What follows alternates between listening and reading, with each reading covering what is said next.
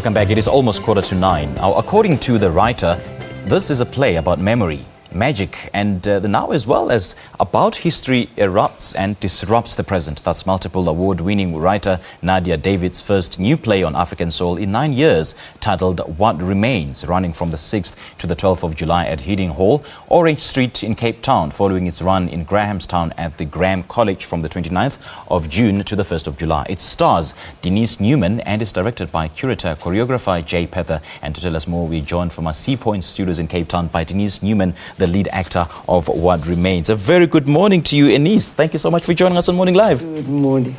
It's wonderful to be here. Thank you very much for having me. Indeed, it's a pleasure. Now, give us a brief synopsis of what the film What Remains is all about, and what was the inspiration behind it? Well, it's a story, as you were saying, about memory. And I think Nadia Davids, the writer, when she set it in 2003, when a mass grave, a burial site was uncovered in the Greenpoint area in Prestwick Street.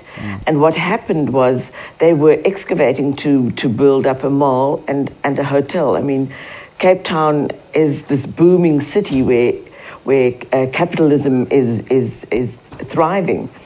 And they uncovered, the bulldozer hit the first bone. And by the end of the dig, they had uncovered almost 3,000 skeletons in that site, from young children as young as 6 months old, buried with their mothers, to older men in their late 60s. So 3,000 bones, that's a huge amount of bodies. So it was a mass burial site. And predominantly, slaves of the area, and that was when the archaeologists came in to discover where they come from and their history. But the people who live in the city, the character that I play, for example, is the healer who senses this. He lives with these spirits, these ghosts all the time. And when that first dig happens, she realizes that something has been unleashed, because there were all of these spirits coming towards her. And so she goes to the site, and she and the archaeologist have an interaction. And then it also brings in the youth voice, because all of us, descendants of slaves, everybody has a genetic memory that's locked inside them.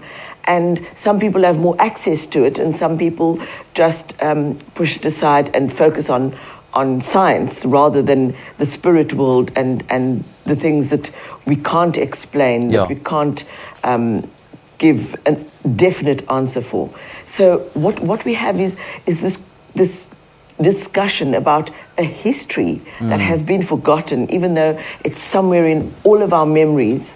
And then the young voice comes in and says, but, maybe what we should do, the student comes in, and what we should do is we should acknowledge these people. We should fight to reclaim our rightful place in society. Denise, as you are narrating, I get the feeling that this is a hair-raising, a nail-biting, and a cringe-worthy plot. How do you relate to the main character, per se? Well, it's more an ensemble piece, I must just say. I'm not the main character. We're equally important in the story. I play the healer. There's also the archaeologist, the student, and the dancer who represents the spirit world, the ghosts of the past. And I think we equally carry the story among us. And then we have the character of the chairperson who represents big capital and development. So what we do is we balance the story between the four of us. But my passion for it is that there's this untold history, and as Nadia writes, there's this, why didn't I know this story, history that has been forgotten and not been captured and reported? So enough. I mean, there are the historians, but our students in school, the pupils in school, are not learning about the slave woman who smuggled the soap. She hid it in her doek and smuggled it to the runaways who lived all the way up the mountain. They're also the twin girls and the amulets that they wore around their necks to protect them, but that didn't really protect them. Yeah, and then why the decision then to fuse text, dance and movement to tell this story?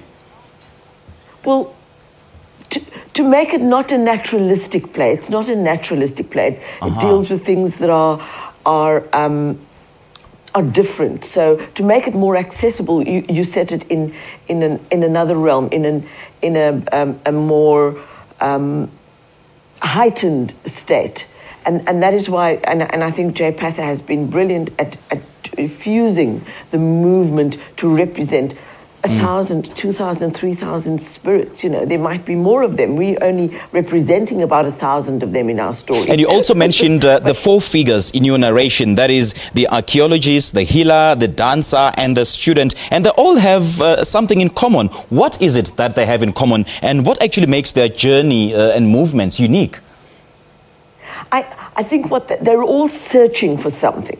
They're, you know, the archaeologist, for example, is searching through science to uncover the truth, whereas the healer knows instinctively that we have to honor these people, and we have to bury them and honor the site as a grave site, and not build a great big mall.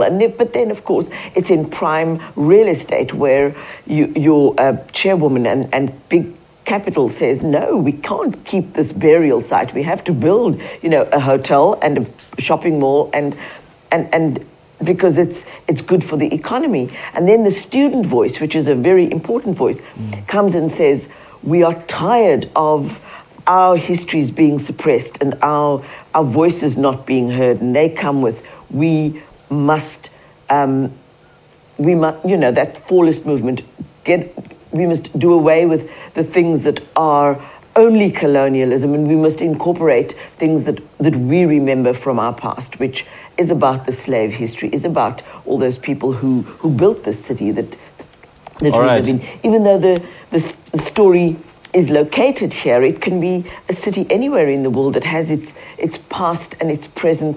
So you know what, Denise, we haven't got much time, unfortunately. We can go all day, and I must say that well done in captivating us and actually making us look forward to see this film. It is a definite must-see. It's a play. It's a theatre piece. Yeah. All right, but then nevertheless, thank you so much for chatting to us this morning. Thank you, Simpiwe. Indeed, that was a multiple award-winning writer, Nadia Davids, speaking to us about her first new play on African soul in 9 years, titled What Remains, which will be performed from the 6th to the 12th of July at Hiddingh Hall, Orange Street in Cape Town, following its run in Grahamstown at the Graeme College from the 29th of June to the 1st of July. Morning Live takes a break, and we'll be back shortly after this.